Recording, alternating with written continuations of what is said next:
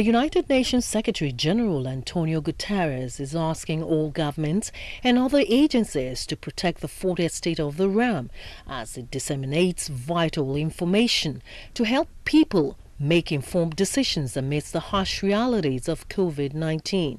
Those decisions can make the difference between life and death. We call on governments and others to guarantee that journalists can do their jobs throughout the COVID-19 pandemic and beyond. As the pandemic spreads, it has also given rise to a second pandemic of misinformation, from harmful health advice to wild conspiracy theories. The press provides the antidote: verified, scientific, fact-based news and analysis.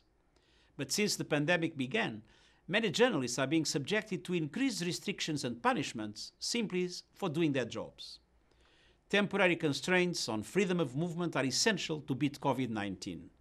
But they must not be abused as an excuse to crack down on journalists' ability to do their work.